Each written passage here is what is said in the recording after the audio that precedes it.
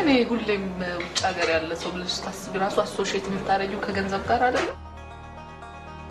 እዚህ 10 አመት ብለፋ እዛም 2 አመት ብሰራ እነዚህ ብመጣ ሜቢ ግን ደግሞ አላውቀውም እዛም ሄጄ ልቀልጥ እችላለሁ። ብዙዎች እንደዚህ ነው የሚያደርጉት።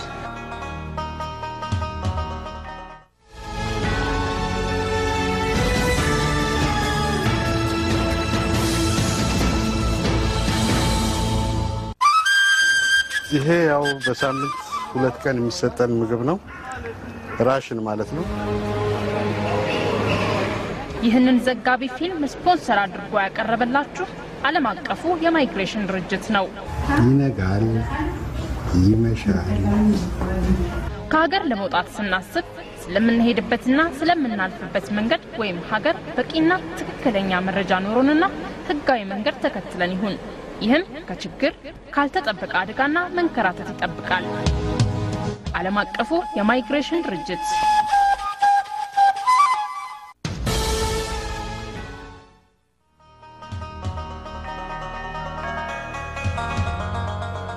ግን የተማሩ ሰዎች ብዙ ጊዜ የማይመጡበት ምክንያት ዕውቀቱ ስላላቸው ያን ዕውቀት ደግሞ ማውጣት ይፈልጋሉ።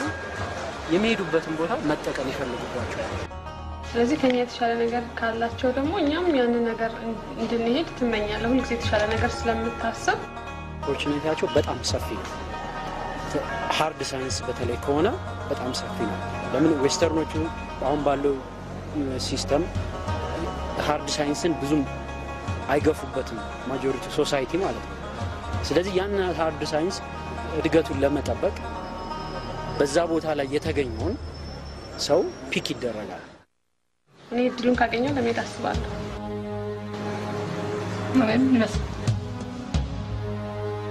አንድ ሀገር ሞክሬ ነበር። 1-2 ኤምባሲ ገብቼ ያልተሳካልኝም ቪዛ ከልክለውኛል። ፌር አልነበረም የተከለከልኩበት። ያም ቢሆን ግን መሄድ ፈልጋለሁ። አሁንም ቢሆን መሞከሬን አላቆምም። ሞክራለሁ።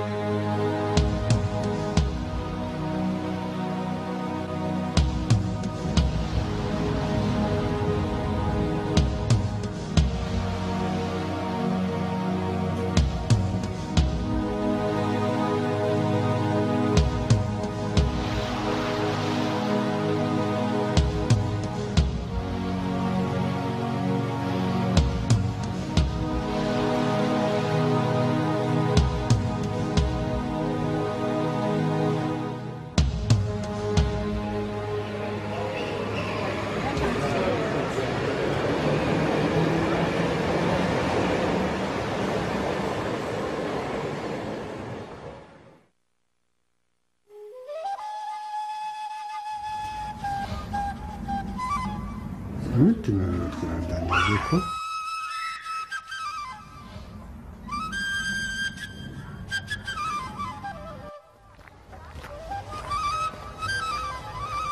ሳስበው በጣም ይነጋል ይመሻል። ያለምንም ለውጥ 6 አመት አንድ ቦታ ውስጥ እንደ እስረኛ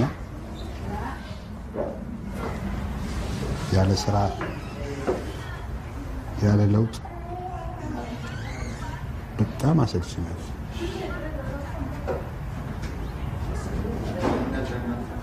አንዳንድ ጊዜ ለምንድን ነው የራሴ አስተያየት መጥፎ ነገር እንዳስብ ያደርገኛል።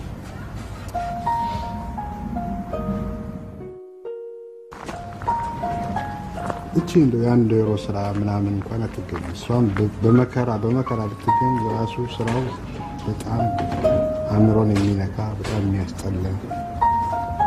አሁን እዚህ የሚኖርበት ስደተኛ ካምፕ ውስጥ እያንዳንዱ ብሎክ ውስጥ 30-40 ሰው ይኖራል። ለዛ ለአጠቃላይ ሰው 2-3 ሽንት ቤት 2 መታጠቢያ ለዚህ ሁሉ ሰው እንግዲህ ሁሉ ሰው የሚጠቀምበት ቦታ ነው በአንድ ዩሮ የምታጭበው የህዝብ ሽንት ቤት ማለት ነው የህዝብ ሽንት ቤት እንደማጠብ ማለት ነው እሱም ከተገኘ ነው በስንት መከራ ተራ ጠብቀ ተመዝግበ እንደው ምንም የስራ ፍቃድ እንደሌለ ተረጋግጦ ምናምን ነው የምታገኘው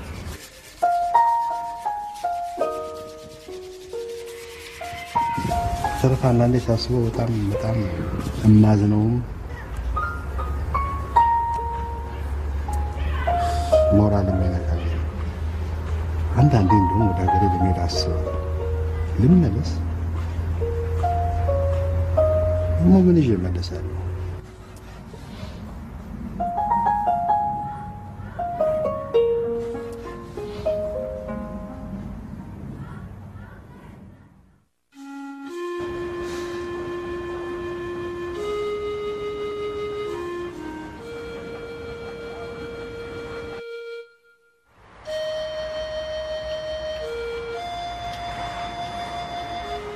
ሄሎ ማይ ሰኒ ነኝ ደህና ነሽ እንደምን ነሽ እግዚአብሔር ይመስገን በቃውን ብዙ አላወራሽም ገንዘብ ስለላኩልሽ እሱን ልነግርሽ ነው የደወልኩት ያው ላንቺ 500 ብር ልኬልሻለሁ ለሳሚ 100 ብሩን ስጪው ለቤትዬ የሚያለችው ልኬላታለሁ ያው ወንድምሽን አውጪ ብለሽኛል በቃ አወጣዋለሁ ከ10,000 ብር እስከ 15,000 ዩሮ ከ10,000 እስከ 15,000 ዩሮ ማጠራቀም አለብኝ በቃ ማይ አወጣዋለሁ ብዬሻለሁ አወጣዋለሁ እሺ ማይ አሜን አሜን አሜን ቻው ቻው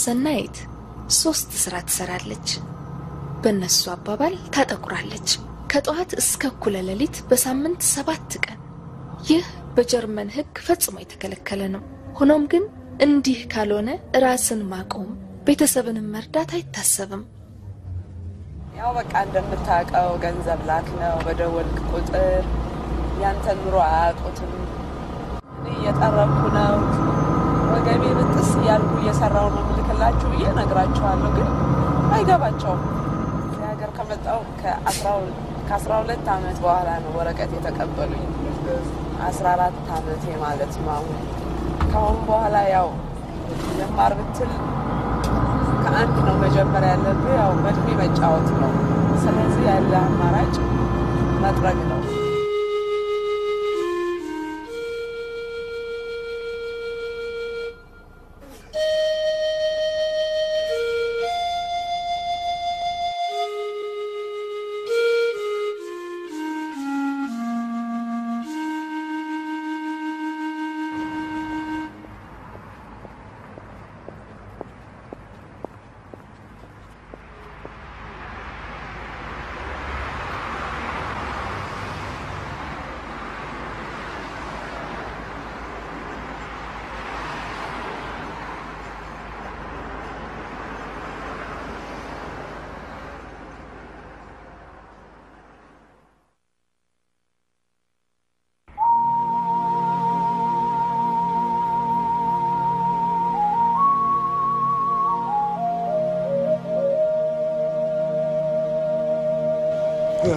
ጀምራ ያሳስስ ተማምራለሁ መጀመሪያ ጀምራ ለሚልኩት ሆላንድ ያልኩት እና ዛም ያልኩት ለትምህርት ነው ለፒኤችዲ አንድ አመት በሂሳብ ቢኤን አዲስ አበባ ዩኒቨርሲቲ ያገኘሁት በማዕረግ ያገኘሁት ከዛ አሜሪካ ሄድኩ ፒትስበርግ ዩኒቨርሲቲ ኦፍ ፒትስበርግ እዛ ማስተርስ ሰራሁ ከዛ ተመልሼ መጣሁ እና ወደ 11-12 አመት ዩኒቨርሲቲ አስተምሬያለሁ አዲስ አበባ ዩኒቨርሲቲ አሁን ቀጠሮ አክባሪ ነው ለምን ቀጠሮ አክባሪ ሆናል ከጀርመን አለ መጣ ከጀርመን ወተምራቸዋል ማለት ነው ማስተር ኪያ አንተ ቆይ ማጥቶ ከፍቶ ነው ከፍቶ አይቶ ፈትሾ የተኛበት ቦታ በዛ በረጅሙ እንጂ ቦክ ያደረገብኛል አይነዳል እንዴ ያረባከኑ ቶኝ እሷ ነገር አንተ የምትፈልጋት ነች ላንተ ስለሆነች ኦኬ ጀርመናዊ ዜግነት እንኳን ቢኖርህ እኮ ወረቀቱ እንጂ አንተ አይደለም ይላል ፓስፖርቱ ነው እንጂ ጀርመናዊ አንተ አይደለም ይሄ በመንግስት ደረጃ ያለው ነገር አይደለም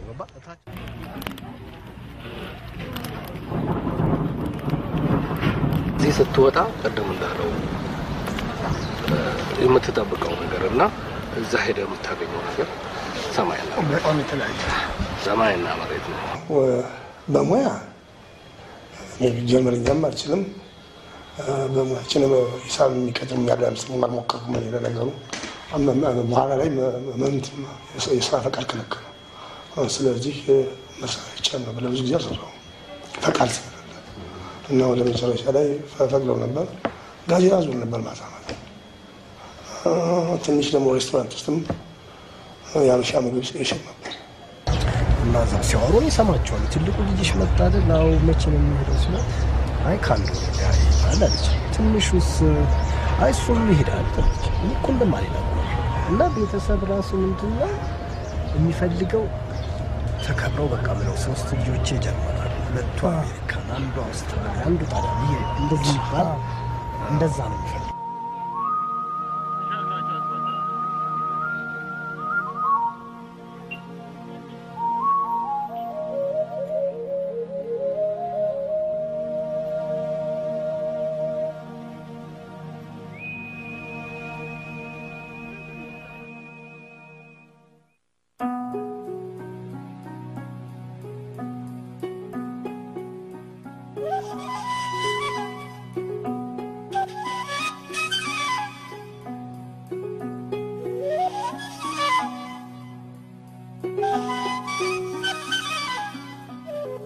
ዛሬ አሪፍ ቀን ይመስላል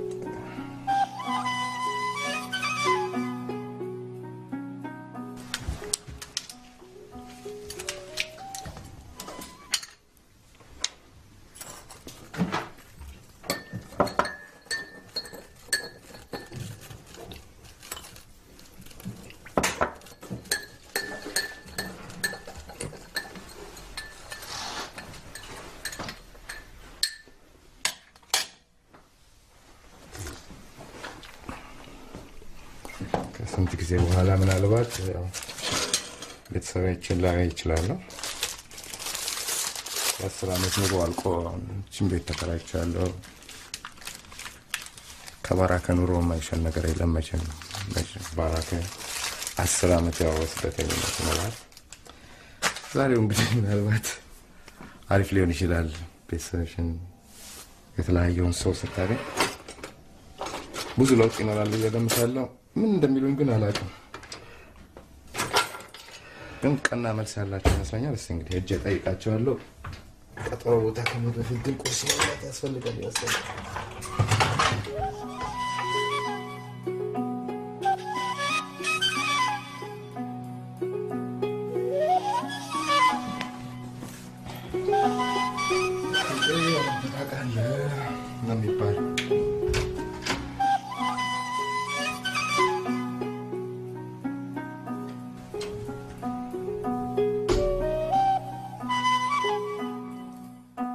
ዓለም ላለፉት 11 አመታት የረባ ስራ አልሰራም አሁንም በሳምንት አንድ ቀን ብቻ ሬስቶራንት ውስጥ ይሰራል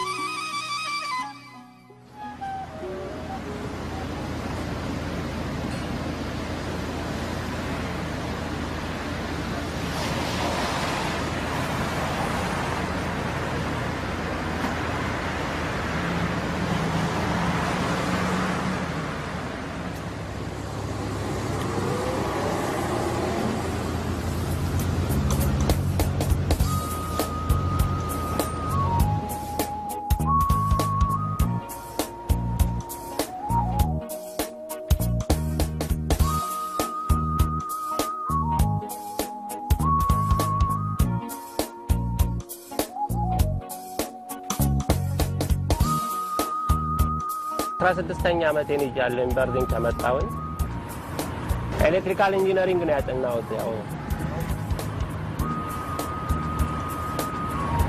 5 ቋንቋ እናገራለሁ በግምት።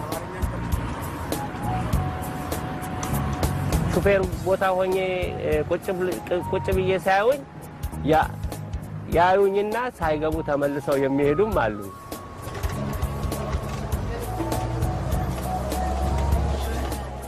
ፊት ወንበር ላይ ቁጭ ብለው አነዳዴን እንዴት እንደምነዳ ምናምን ይችላሉ ይሄ ጥቁር ብለው ብዙ የተለያየ አመለካከት አለ። አዲሱ ጄኔሬሽን ግን በደንብ ተቀብሎታል። እንደውም ሲገባ ሰላምታው በጣም ነው ደስ የሚለው። ለመጀመሪያ ጊዜ በአገራችን ውስጥ እንደዚህ ጥቁር ቆዳ ያለው አፍሪካዊ ከኛ ጋር ሲሰራ ምናምን ብዙ ምስጋናም አለ።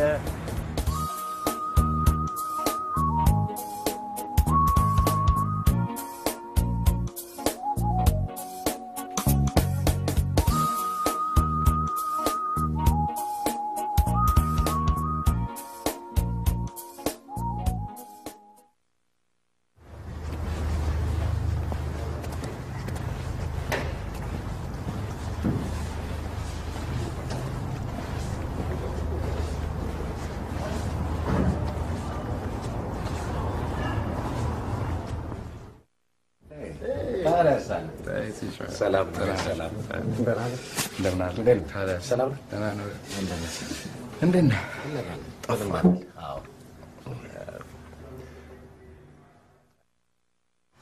ምን ሰላም አይደለም እንዴ? ፊት ትንሽ ዛሬ ቀጠሮ ነበር እኮ የሚደብር ነው በጣም። ምን የተስተካከለ ጉዳይ ምናምን? በቃ ያው ሄድኩኝ ጠየኳቸው። ከስራውት በኋላ ወረቀት ሰጠ። እንደገና ፋሚሊ ላምጣልኩኝ። ፋሚሊ ለማምጣት ነው መጨረሻ ላይ ሌላ ደግሞ Guten Tag, die Herren. Bitte schön, was darf ich Ihnen bringen? bräuchte eine Espresso, bitte. Espresso? Für Sie auch etwas? Leitungswasser, bitte. Gerne. Zum Essen? Auch schon etwas oder eventuell später? Okay. ትራንት የተለየም ሊሰው እንደገና አገኛለሁ ምናምን ብለህ ያው ወረቀት ያስችላል ይላል። ሄድክ ጠየቅኩ። ኦኬ ነው ትባላለህ። ደግሞ ከዛ በኋላ ሌላ መለኪያዎች አዲስ ደግሞ ተጀመረ። አሁን ቤት ተከራዩ ተባለ። ተከራየው 35 ኳድራት ሜትር አይበቃም፣ 70 ኳድራት ሜትር ያስፈልጋል። ደሞዙ 2000 ዩሮ በላይ መሆን አለበት ተባለ። ነው ታዲያ ለፊልድ ሰርተህ እንግዲህ 2000 ብር የሚያስገኝ ስራ የትኛውን አይነት ስራ ለመስራትና ነው እንደገና በፊልድስ ለመስራት እንዴት ይችላል? በፊልድስ ለመስራት እንዴት ይችላል? ፊልድ እኮ ኦልሞስት 10 ዓመት ካልሰራበት በእነሱ ምንም ዋጋ የለም። በዚህ አይነት እስካሁን በቆየንበት ቆሻሻ ስራ ደግሞ ከሆነ 2000 ዩሮ ደሞዝተኛ አትሆንም። ብቻ ለማንኛውም ተስፋ ለመቁረጥ ነው የሚያስፈልገው። ለምን እኔን አታይም? 12 ዓመት እንግዲህ ያው እሱስ ልክ ነው። ያለ ወረቀት ያለ ስራ ይሄን ያህል ተጉዘን መተናል። ከዚህ በኋላ ያለው እንደገና ደግሞ ሰርቫይቭ እያደረጉ መኖር ነው የሚጠበቅብን ማለት ነው። እሱ ልክ ያንተ አንድ ስቴጅ ሀ ብሏል። ከዛ በኋላ የሚቀጥለውን ደግሞ በሂደት ምናምን እንዲስተካከል ማድረግ ነው። በስ ኢሚግሬሽንስ ፍሊሽቲንግስ የሚሉትን ታውቀው እንደሆነ እናንተ ጋር አለ። እነሱን ሰዎች ደግሞ ብትጠይቃቸው የበለጠ ቆንጆ ኢንፎርሜሽን እና ቆንጆ ዜና ልትሰማ ትችላለህ እንጂ አሁን በተባልከው በዚህ ቢሮ ግን እኔ እንጃ ብዙም እንጂ እንግዲህ የት ነው እሱ ያድራሽ?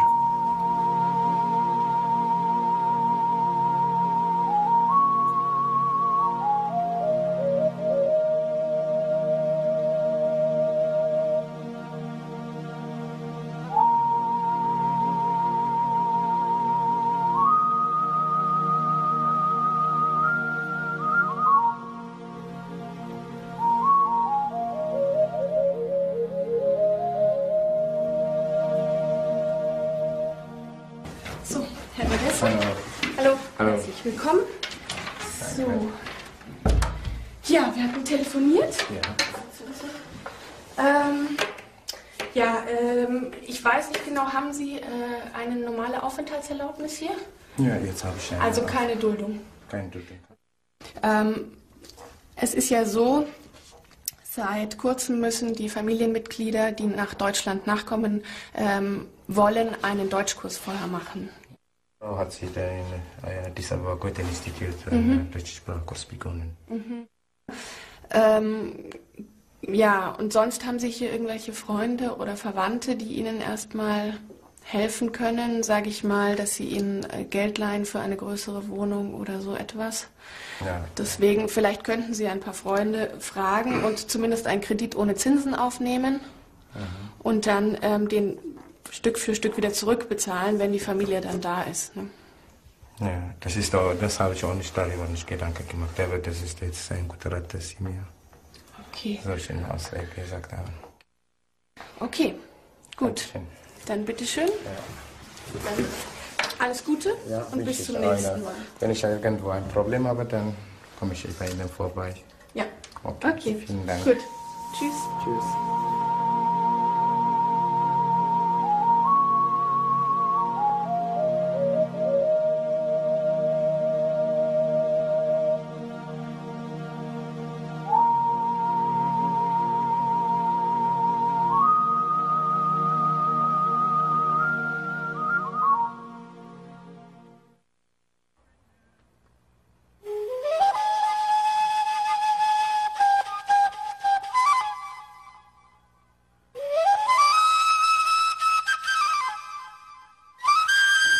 ይሄ ያው በሳምንት 2 ቀን የሚሰጠን ምግብ ነው ራሽን ማለት ነው ተሰልፈህ ምናምን ነው የምትወስደው የለማኝ ያህል ማለት ነው እንደለማኝ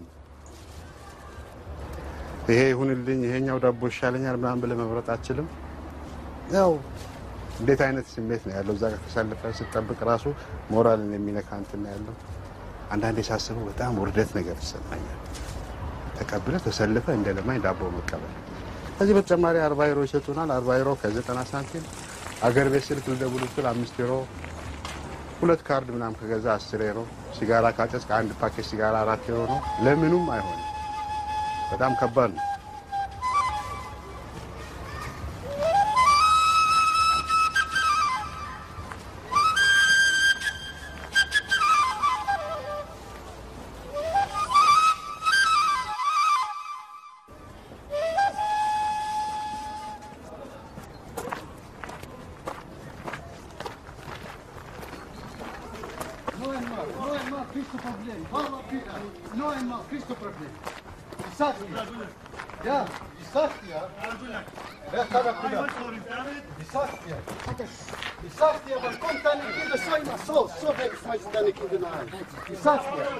Ja, du bist eine Schweine. Machen Sie hier einen Film?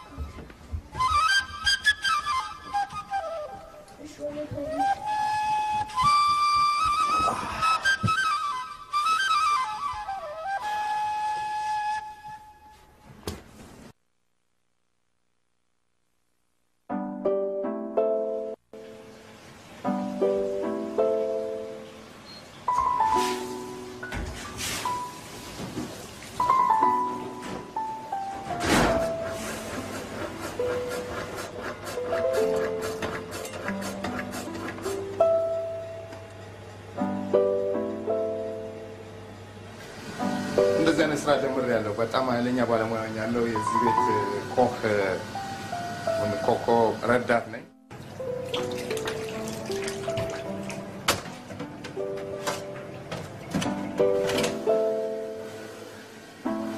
ለምን እንኳን እዚህ ሀገር ብትማርም ያው በትምህርት በዲግሪ የሚከፍል ወይም የሚቀጥል ሰው የለም አወስላለሁ ሰላቱ እሰራለሁ ስጀምር ሳህን በማጠብ ነው የተጀመረው ሳህን ታጥባለህ የተለያዩ ነገሮችን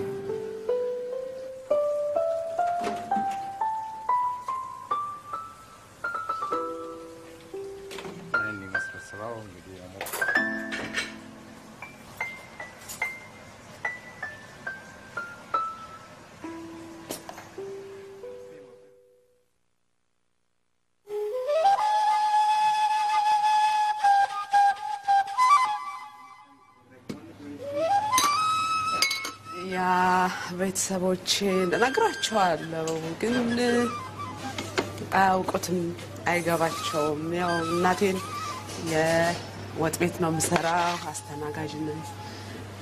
አስተናጋጅ ነኝ ብላ ታምነኛለህ። ያው ብለነው ለሰው መንገር የሚያሳፍራት ይመስለኛል። ግን እኮ ጥሩ ነው። እንዲሁም እዚህ ሀገር የተማርኩት አንደኛ ነገር የስራ ክብርነት ነው።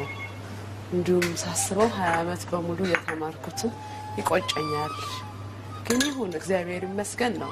እንግዲህ ታስባለህ፣ የተሰጠህን ደግሞ መቀበል ነው።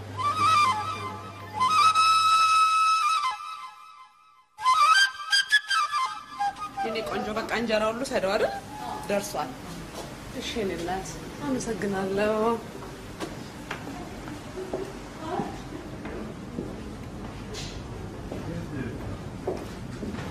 ምግባችሁ ያው ደርሷል። እንግዲህ በአገርኛ ለመብላት መዘጋጀት ነው።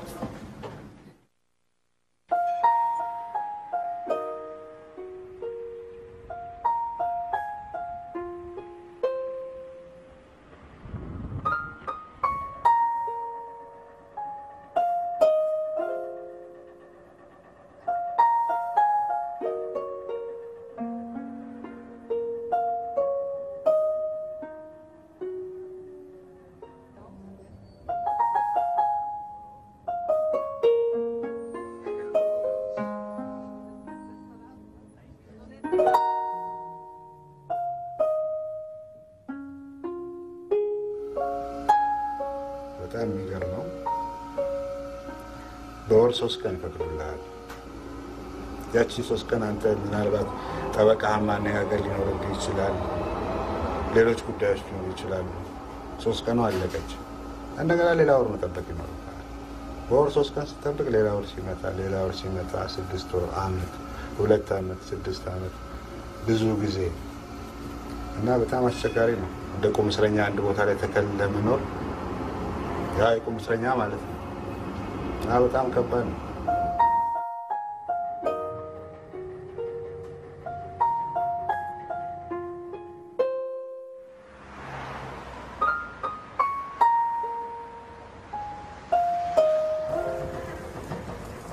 ህይወት ከባድ ነው።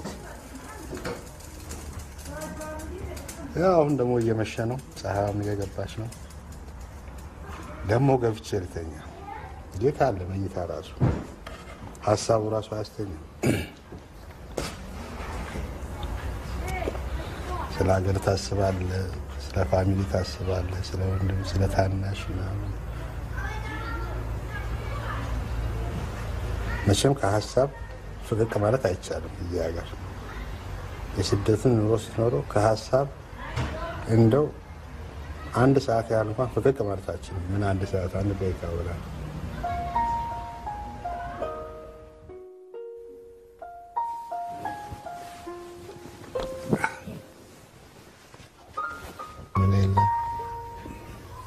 ያው ችግር በእንቅልፍ ያልፋል እንደሚባለው ተኝቶ ማሳለፍ ነው። ምናልባት ከኖርኩበት 6 ዓመት 4 ዓመቱን በእንቅልፍ ሳይሆን አይቀርም ያሳለፍኩት። አለበለዚያ መጠጣት ይኖራል ምናምን። እንደውም ለምሳሌ አንድ ጎረቤት ያለ የኔ ሀገር ሰው ወደ 20 ዓመት እዚህ ሀገር ይኖር። አሁን ቅርብ ጊዜ ነው ወረቀቱን ያገኘው የመኖሪያ ፈቃዱን። ግን ሰካራም ሆኖ አርጅቶ አይሮን ነው። ከዚህ በኋላ እንግዲህ ምን እንደሚጠቅመው ራሱ በጣም አስቸጋሪ ነው። አነባለሁ ወይ ተኛለሁ። እንግዲህ የኔ እንትን ያው ነው፣ ከሁለቱ አይወጣም። አንዳንዴ እጅግ በጣም ሲደብረኝ አንድ መስመር ላይ ሲመላለስ ሀሳቤ መጽሐፍ ያን የተዘጋውና ደግሞ ተኛለሁ።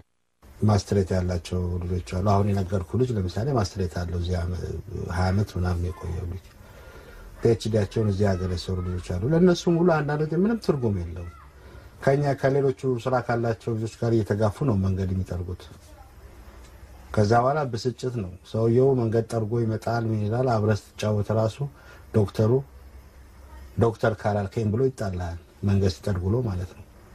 እንግዲህ የሚያስከትልበትን የአእምሮ መረበሽ አስበው እና በጣም ከባድ ነው። ምንም ትርጉም የለውም። አንዳንድ ጊዜ ኢንጂነር ሆንክ ምን ሆንክ ተማርክ አልተማርክ እንደዚህ ያው ከመንገድ ጠረጋ ወይም ሳህን ከማጠብ ወይ ሽንት ቤት ከማጠብ የተሻለ ስራ ምናልባት እንደው ከሺህ አንድ ምናምን ካልሆነ በስተቀር አስቸጋሪ ነው ለዚህ አይነት ነገር ማግኘት።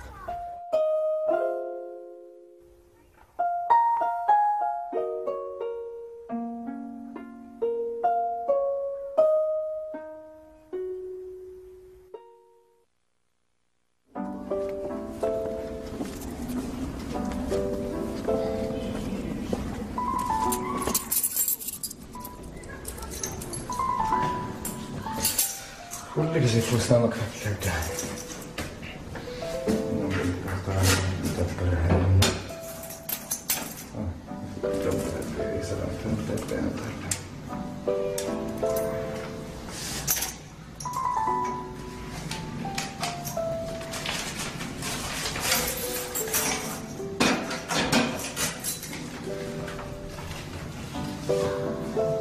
ውድ አቶ ታደሰ ይህ ደብዳቤ ከደረሰህ ቀን አንስቶ ለሚቀጥሉት 3 ወራት ከመንግስት የምታገኘው ድጎማ የተቋረጠ መሆኑን እንገልጻለን።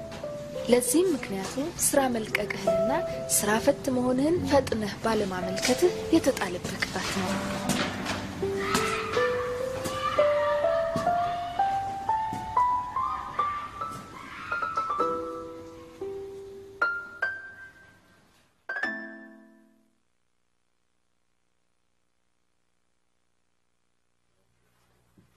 አሸብር 7 ዓመታት በስደተኞች ካምፕ ውስጥ ኖሯል። አሁንም እየኖረ ነው። ብዙ ነገሮችን ወደ ውጪ ሳንወጣ በአገር ውስጥ ግን የማንቀበሉ ለምሳሌ ባይምሮዬ በአገር ውስጥ ተቀብዬ የማልሰራውን ስራ ሰርቼ ነው ዝም ኖሮ የምንሰራው። ለምሳሌ ቆሻሻ ማጽዳት ነው፣ መኪና ተራ ማጽዳት ነው፣ ምግብ ቤት ሳህን ማጠብ ነው። በቃ የተለያዩ እነሱ የማይችሉትን ነገር 1000 ብር ለሰው ለመርዳት የምታደርገው ብዙ ህይወትን መስዋዕት ታደርጋለህ።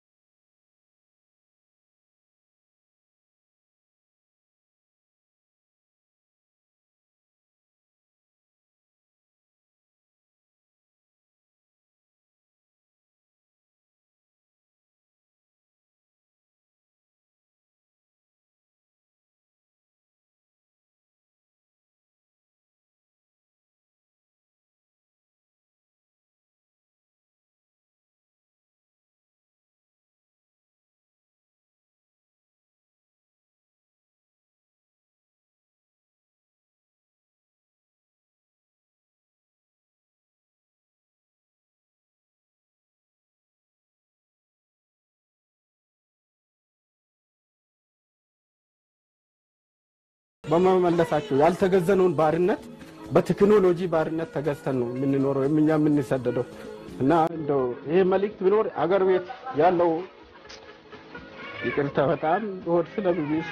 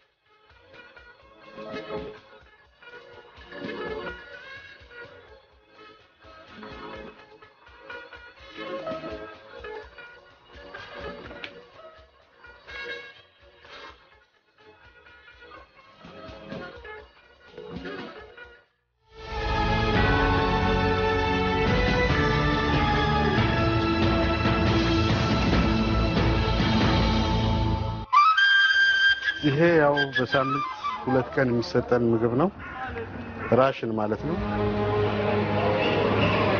ይህንን ዘጋቢ ፊልም ስፖንሰር አድርጎ ያቀረበላችሁ ዓለም አቀፉ የማይግሬሽን ድርጅት ነው። ይነጋል ይመሻል። ከሀገር ለመውጣት ስናስብ ስለምንሄድበትና ስለምናልፍበት መንገድ ወይም ሀገር በቂና ትክክለኛ መረጃ ኖሮንና ህጋዊ መንገድ ተከትለን ይሁን ይህም ከችግር ካልተጠበቀ አደጋና መንከራተት ይጠብቃል። ዓለም አቀፉ የማይግሬሽን ድርጅት